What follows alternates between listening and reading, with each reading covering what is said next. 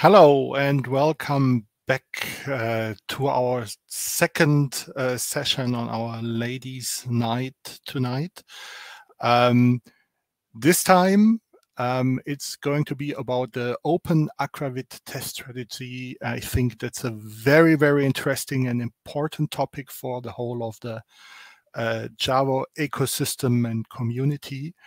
And so I'm very pleased to say hello to Lanxia and Shelley Lambert that even join us from far away.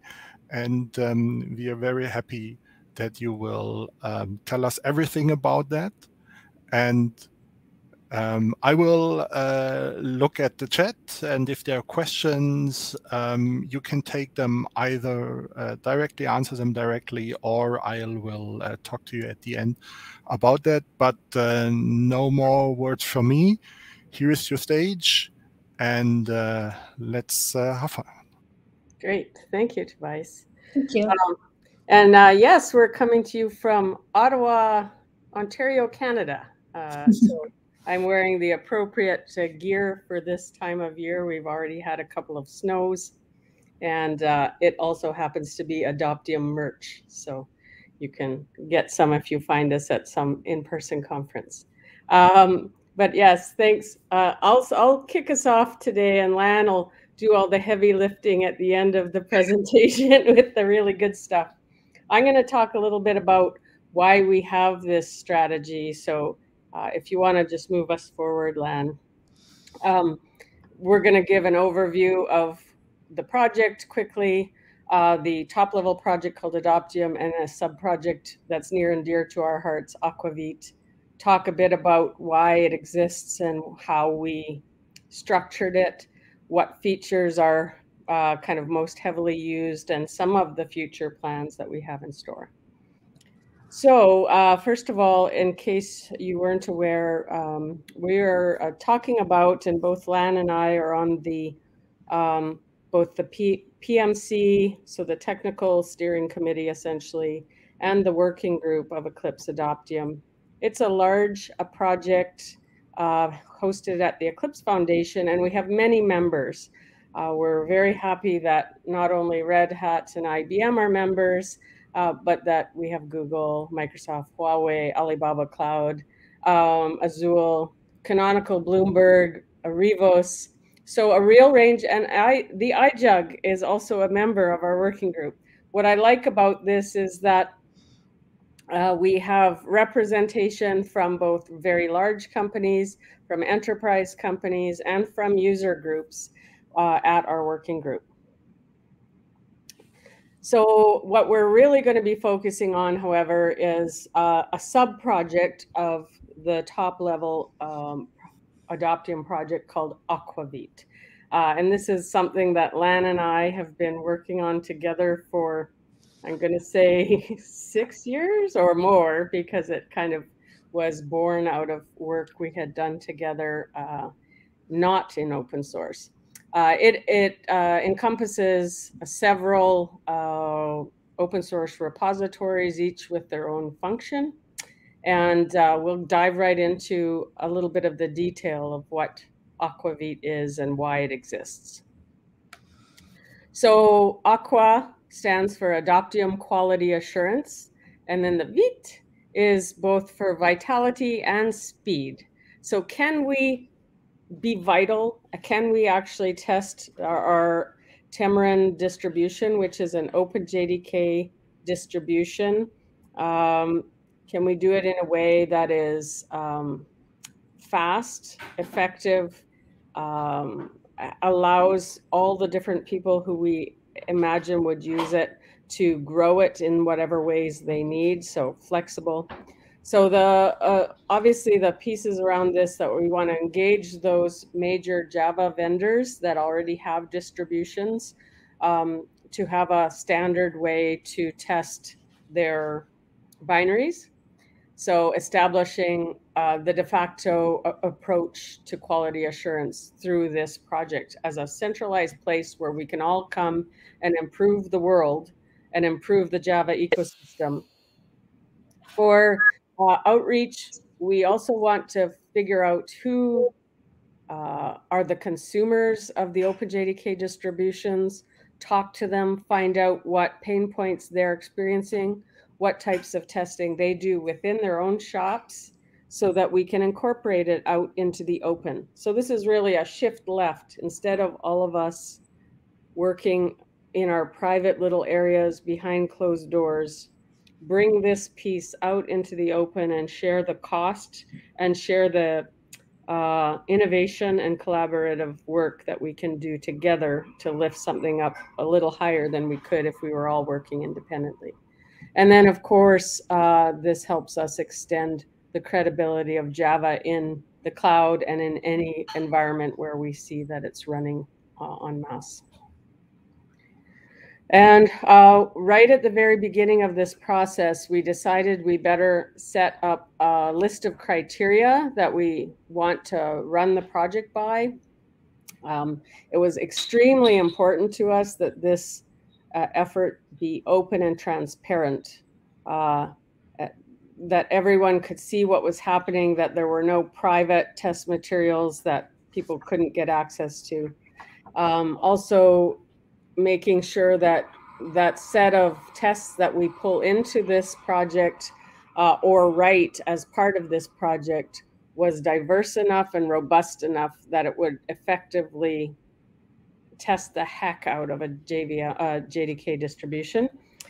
And then make sure that it doesn't just sit there and become stagnant. So invest in it in the open so that it evolves alongside the implementations. I don't know if any of you have experienced this before, but sometimes in certain environments, quality assurance takes a second seat. You set up tests and you actually, they kind of become stale over time. We didn't want this to happen here. And the additional two pieces of this criteria, how we want to run and function as a project, would be making sure that this was easy to run, easy to pick up and run anywhere, and that we had a very clear way to tag and publish what we were doing, so that if you had to go back and prove that something was running or verify or triage and debug something, it could easily be done. All right. And Lan, you're going to shout out when I hit the point where you want to take over, but I will happily talk about the Adoptium Marketplace, because this is a location where all of the members of our working group who have their own JDK distributions can list them, and people can go and easily find these distributions at the Adoptium website. Adoptium.net/marketplace. And what's wonderful about this is that anyone who's going to pick up distributions from this location knows that the binaries that are at the site, listed at the site, have to have passed both the compliance tests and these quality assurance tests that are part of AQAvit. And I will talk briefly, because I know this question comes up a lot. Well, what's the difference between the compliance tests that come from Oracle and are a very private set of tests and AQAvit? Well, first of all, one difference is AQAvit is open and transparent, and the other ones, the compliance tests, are not. But the main difference is they're testing two different things. So they should be considered as complementary to each other. The compliance tests are testing whether the binary conforms to the Java specification. The quality tests are testing things like whether something is functionally correct, whether it's performant, whether it's secure, whether it can stand up to heavy loads. So it's quite a vastly different thing. And if we have time in the question period, I'd also like to give my analogy about waitstaff so that that's better understood. The API is getting serving up a lot of downloads per weekday. And I do also want to say at the start of this week, on Monday of this week, we hit a high of 700,000 downloads. So this trend of people coming to our site and picking up high quality distributions is just growing and growing. So yes, we are happily serving up a lot of different consumers, a lot of different binaries, different versions for different platforms, and all of those need testing. We can't ignore any one thing that we're putting out there in the world. So I guess a lot of stats. We're going to move on now to some of the real interesting features. And Lan, I can't remember if you were taking over from here or if I'm still going. You're still going. I'm going to take after the architecture. All right. I will dive into the details. Exactly. Okay. So here we have kind of a top level view. And the reason it's an outdated picture in the sense that it's still showing, you know, Java 16 and 18. But just imagine in that middle line with the gray, that's actually a set of versions that are active at any given time for us. There's always going to be the LTS distribution, so 8, 11, and 17 at the moment. 21 now is here, and that is an LTS. So those are always things we're always testing. Plus, we're testing whatever is the tip. And potentially, we also test things that are off in branches. So when you multiply these layers here, the number of distributions we test and can test, the number of different platforms, so and multiply that by the number of different tests that are part of the AQAvit project, we get to seeing, you know, nearly 90 million tests that we run for any given release, where we're trying to test, which means a lot of things, I guess. I don't actually like to throw out this number and everyone goes, ooh, that's a lot of tests.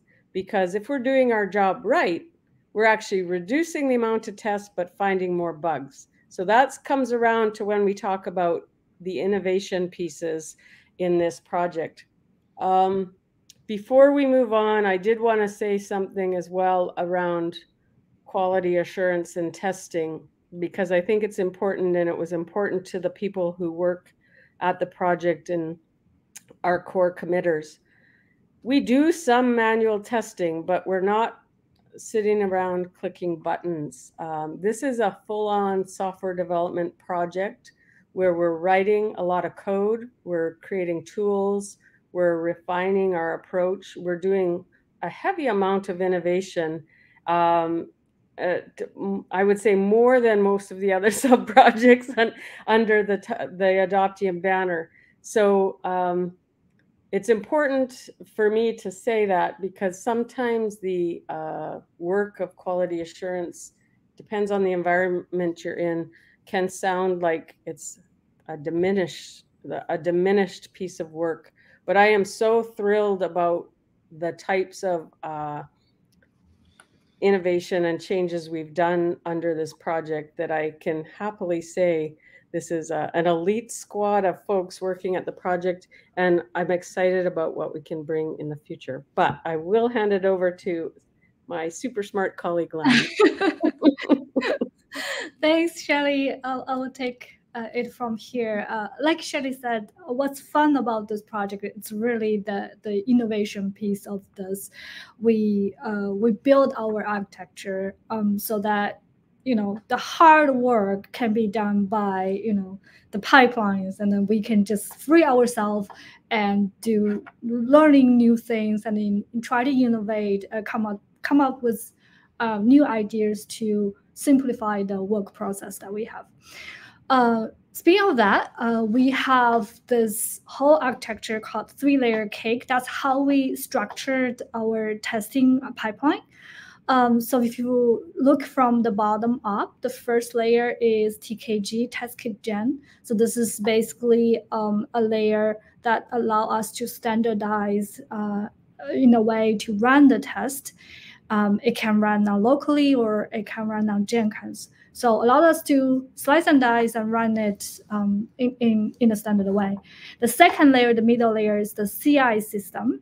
As you can see here, which we will talk later in the presentation, we can use different CI servers, so Jenkins, Tecton, DevOps, GitHub Action. So that layer basically is for scheduling the job on the different platforms. Then we have the top layer, which is the test result summary service. This is the third layer. It requires the first two layers to work together. The purpose of the third layer is basically to monitor the result, because we, as Shelley just demoed, that we run lots of tests. How to triage those tests, it's a challenge. So that TRSS comes along here to help us to quickly find out the root cause of the problem. So with that, I will dive into details to talk about each layer that we talk about here. So the first layer, TKG, we have different types of tests we call group. And then with that, it comes with a different test framework. Java has been around 20, 30 years, close to 30 years. And there are lots of test framework out there. And they all run differently. They have their own options to tune it. So to ask a user to remember all those different commands is just impossible. To make this easy, we have a thin layer, TKG, which allowed us to standardize and run those tests with a simple make command. This is just a dive down in terms of how many tests we have in each group. I do believe this is outdated as well, because we're constantly adding new tests. And recently we're adding the SSL test. That's soon going to be incorporated into Aqua test group. That's a security test. So this is just a quick view of the number of tests that we have. So in addition to TKG providing the standard way of running the test, it allows us to slice and dice. So in terms of group, we have functional system, OpenJDK performance, and external.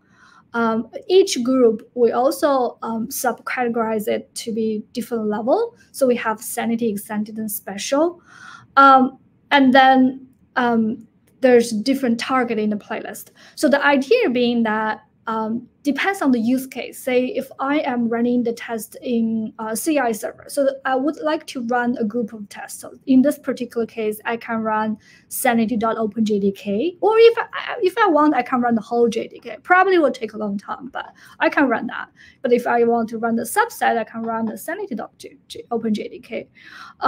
But if I'm a developer that try to debug a specific test case, then I don't want to run a group of tests. I probably want to run the tests that relate to the failure. So in this case, we can run a test in a playlist file. So JDK_math will be one of the example, or we can even to run individual class if we want to. So really, TKG provide us this ability to do so. Okay. So we talked about TKG, which allowed us to run. Then we talk about the second layer, the CI layer. We will start with Jenkins, but then we will talk about other CI server that we're using. This is really high-level graph that we basically build, and then we test, and we run all the tests in parallel. And then if build fails, we will not trigger the test. If test failed, we will not running the deploy. This is basically breakdown into how exactly are we running the parallel. So using functional tests as example, we'll break down into different levels. So sanity, extended, and special. With that, we'll further break it down into different test list or test bucket, if you will. And then user can decide how many test lists they want to run based on the TRSS data. Basically stores the historical data of the test execution time. And then we can balance the workload and distribute the test into different test lists. The whole idea is when we run it in parallel, we want to achieve the best optimal throughput. We will talk about smart parallelization later in a slide.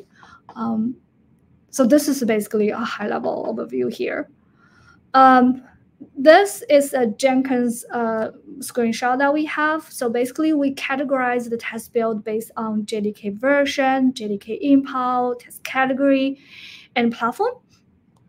All the test build that you see here are auto-generated, meaning that if we have a new Java version comes along, let's say Java 22, we have a new JDK implementation or test category or platform, we don't need to do anything. The test pipeline take care of itself. It will auto-generate those new things. And if let's say our Jenkins system is done, went down, and within 20 minutes, we can automatically regenerate all the test jobs as needed. So this is a really good way for free ourselves. Test pipeline basically taking care of it. So now let's switch. So we talked about Jenkins. Now let's say different CI server. We'll also leverage the GitHub Action. So we're using the free GitHub runner at the GitHub. Then we can use, this is basically a command triggered a GitHub action. So we have this run Aqua. In the left, you can see that I'm just basically triggering it with a simple command. We're running using the SDK from Nightly, and I'm running a particular test from the functional group, and then that's on JDK 11 and then on X Linux. So if you still remember that 3-layer cake we're talking about, so we are just changing the CI layer to be GitHub Action, but we're still using the TKG layer underneath. So if you look at the console output, it should still look the same thing as you run from the Jenkins. Now let's change again. So we changed the CI layer to use Azure DevOps. Again, same idea. We just change the CI layer, but then we're still triggering the TKG layer. So we get similar test output, console output. The benefit here is that user does not need to train and they don't have a learning curve to switch between a different CI server. Also, this also allowed the TRSS to be able to pull the data in and display the result. Okay, now we'll talk about the third layer. So just to recap, TKG is running the test. The CI layer is scheduled on a different machine. Then we need something that to help us to monitor result and help us to navigate to quickly find out the root cause of the problem. So this is where the TRSS comes along.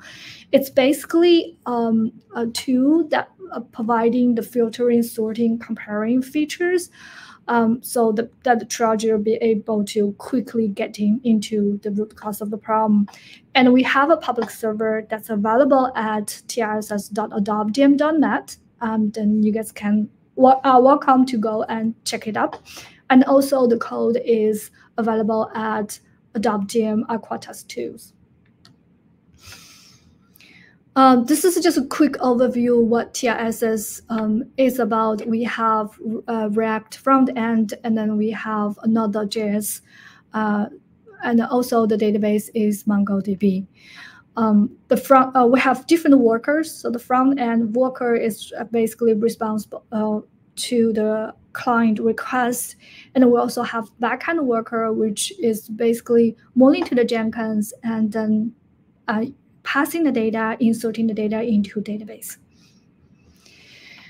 We have a couple of screenshots from TRSS.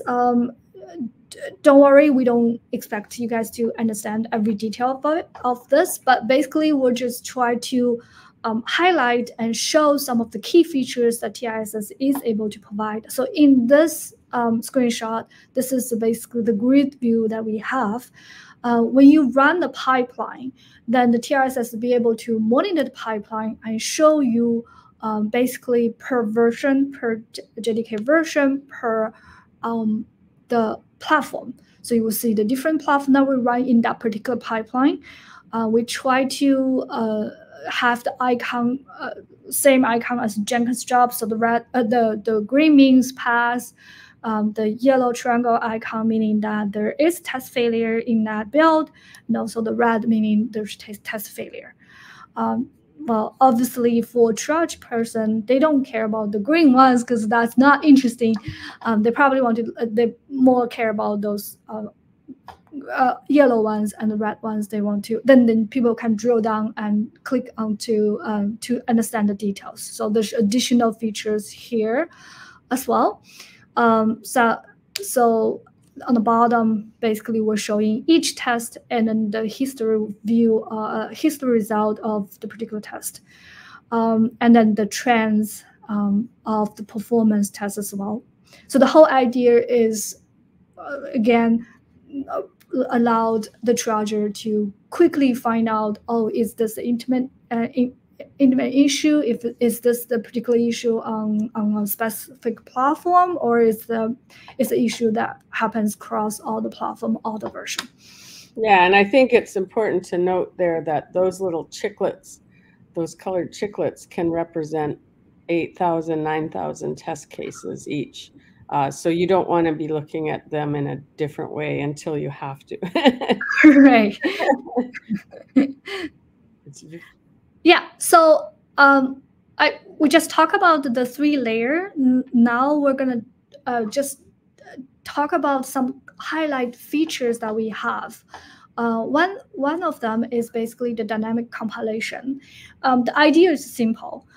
We have so many tests, and then we don't want to compile all the tests when we run the build. We only need to compile the tests that are related to the run that I have.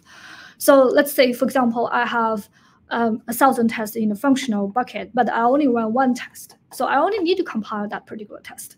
So this is where dynamic compilation comes along. So in the left, you see before we will take about 15 minutes, around 15 minutes to compile the whole bucket, and now we're taking around 30 seconds for a particular test that you want to run. So smart parallelization, we mentioned a little bit earlier. So what does this really do is that we provide the ability to separate the test into different buckets. Basically, because we have TRSS, we monitor the test, so we know the execution of each particular test. So we have those all in the database. And then user can come and say, I want to run the test and split them into 3 buckets because I want to run them on 3 machines in parallel. Then the TKG will call TRSS to get the execution time and then distribute or separate them into 3 buckets so that we can achieve the best optimum throughput. So I know the font is quite small, but if you look into details, all 3 lists here are taking about 59 minutes to run. Another great feature about the smart parallelization is that it can run it, you can tell the expected completion time. So now everybody are moving to cloud, so machine is not a constraint anymore. So instead of we tell the TKG saying I want to run it on 3 machines in parallel, we could say, I want to get this test finished within half an hour. Can you help me to divide? So the TKG in this particular case will try to calculate and divide it on as many machines as it needs to complete the test run within 30 minutes. So that's a really powerful feature that we have. So the next one is Deep Aquatic project. So we want to leverage machine learning because triaging, it can be a really heavy work because we're running tests daily, basically. So how can we leverage machine learning? This is one way that we basically start our try to explore and experiment AI into our pipeline basically is we're looking at Git issues, test failures, and matching with the possible Git issues, and then using machine learning to let us know whether those issues are related to the failure that we are seeing. So as you can see here, so the machine learning will give us whether it's highly likely or medium or low categories, and then user be able to also provide the feedback as well. Another new feature that we actually introduced recently is the container-based portable testing. This is basically a workflow for testing instant-on features that we have.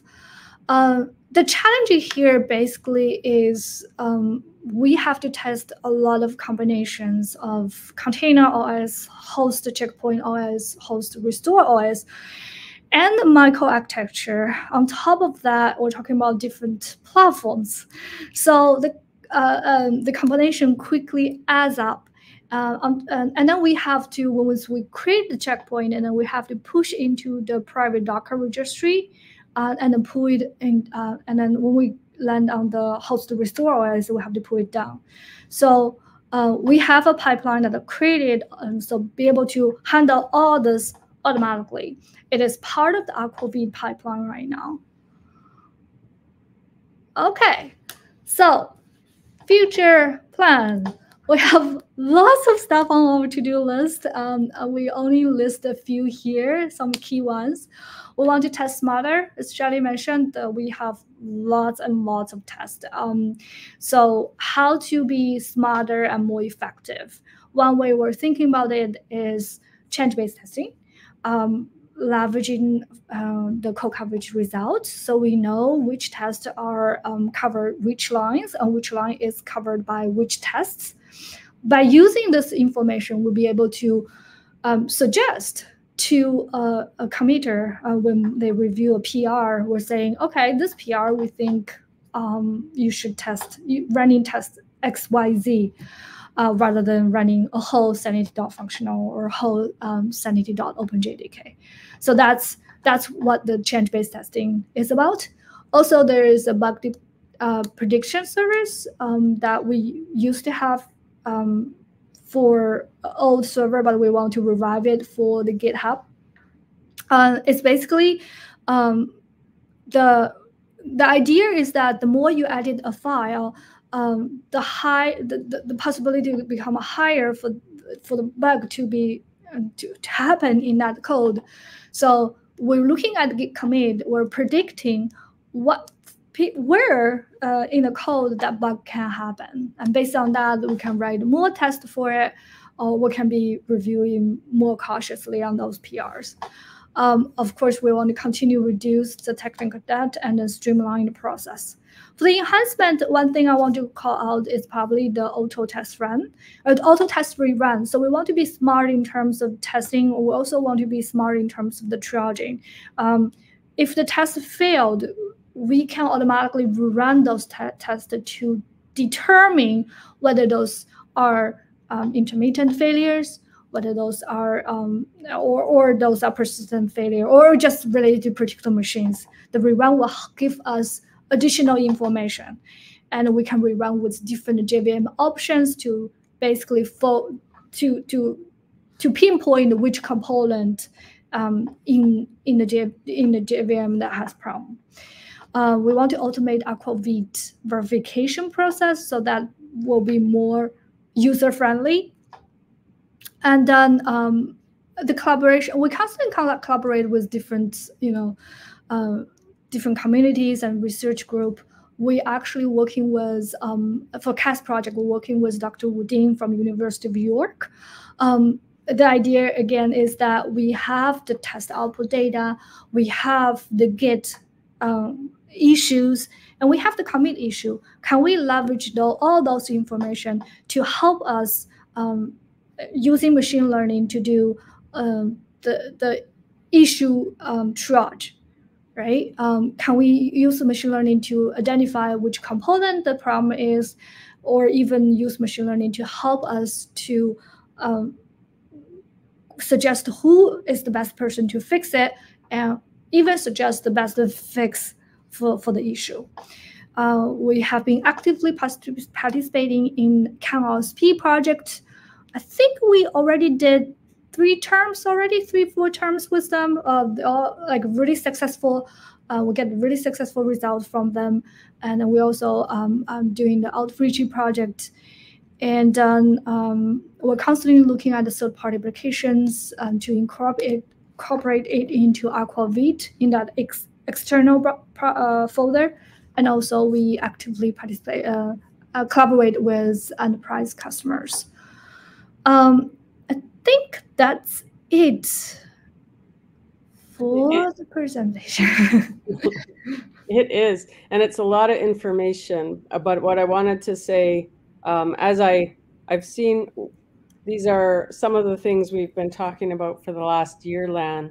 But when I rewatch or when we revisit some of these points, I do want to call out that what you're talking about in the last part of this presentation, all of those features that you were highlighting, the power of those features isn't that you can do it against the OpenJDK tests that are in that project, or the functional tests that are over in the OpenJ9 project. Or the power of it is that we can apply all of those features to any test material. Mm-hmm. So when you look at this collaborations bullet, the second last bullet point, when we're saying third-party application projects, that means we're taking functional tests from some of the largest Java applications out there, the open source ones, because remember, we're open and transparent, and we're able to quickly incorporate them and check that, one, we can run them on this bespoke platform against this version, and we can do that really within minutes, instead of having to figure it out and plug it in. And then it shows up in that third layer, that RSS layer, where we can apply filtering and sorting and machine learning to kind of gain more information about how Java runs and how we should be how we can test it better. So it's pretty exciting stuff that I hope people are equally excited about. And yeah, I should also note that CanOSP is a Canadian university program where university students come and work at open source projects for a term as part of their coursework. So we've had a lot of fun working with that and all of these open source projects that bring new contributors into the project. Yeah. Thank you very much, Lan and Shelley, for this very great presentation. It's really impressive to see such a multi-layered test suite. I never thought that I would say something about tests, that there's such a impressive architecture behind something like that. But given the task, you made it very clear that it's needed to see what's going on. Now there's some more time to ask questions. If you want to do that, then please post them to the YouTube chat, and we'll ask them here. Yeah. Then I also thought when I saw that there must be a large team, like 10 plus people behind that, setting it up, maintaining it, and everything. Can you give us an idea? Okay. At the height of it, it's usually about 4 people, 4.5. Yeah. Okay, that's really even also very impressive. What I want to say about that, I don't want it to remain like that, because of course the more heads together and hands together, the faster we can go on some of the cool stuff. But I do want to say there is something about mother of invention. So the reason there is so much automation and impressive how do we reduce the workload is because no one invests in testing. No company is putting tons of money towards it. So shift it left so all companies can work together and then do it as smart as we can, because otherwise it will be under invested in. So I think that this project has shown when we come together, we can go farther faster. Yes, and did I understand it correctly? It not only benefits the Adoptium, the Tamarine build, but all of the DVM distributions. That's right. And at the Adoptium Marketplace. That's right? That's what's important and impressive about this. So that test, when Lan was showing the slide about generating those jobs, the impl, and she showed it was the project she's focused on, J9 implementation. Just as well, we can generate for Temurin, Azul generates, Microsoft generates, Alibaba Cloud, Huawei, all of those folks listing in the marketplace all run these tests, all now are also contributing some of their internal tests to the suite. So it's becoming quite a center of activity, and also just the right approach, because we're not competing over tests. And we want the quality of Java to be raised higher. So we can do that together here at this project. So not every distribution maintaining their own test suite or something like that, or in private closed something, but that open idea. I really like that. Yeah, that's really good. Speaking about contributing, are you looking for additional test suites, and what kind of tests could that be, or is there any specific? Well, that's the beauty of the system. So it can be any type of test using any type of framework, because we hook it into that test kit gen piece. Of interest to us, of course, are anyone with interesting security tests. We already have a growing set of those, but we're always interested in more. For the performance benchmarks, we run all the Tcapo. We have a bunch of the Renaissance ones. We also have some individual ones, and we even add support for the performance benchmarks that vendors need a license for. We don't run them in the open because, again, we're open transparent, but you can easily plug in parsers for any benchmark. So I think if we're looking for contributions for test material, there's a few areas. We're running the micro-profile TCKs. Recently, I talked with some folks from Jakarta EE, and we'll plug those TCKs into the suite. We don't have to include them. We have a level called dev. So as we add new test material into the suite, it doesn't become a blocking test, blocking a release at the beginning. We put it into a dev level so it can be vetted and make sure that it's stable enough to give to all the vendors, because we don't want to have their pipelines suddenly fall over because we're bringing in random tests. So we have that ability to vet test material. But if there's already a large set of application tests in the mix, one of the things we'd like to do is automate the updating of the versions of those. So if we're running a particular version of the Derby functional tests and they've released a new version, we manually update that in a single location now, but that is a next step. We should just automate that, because again, let's see if we can do our jobs without doing any work. would be the would be what we're targeting. It's called efficiency. Yes. Right.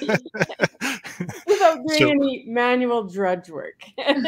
Yeah, I think this is a very efficient project, given the output it produces and the value.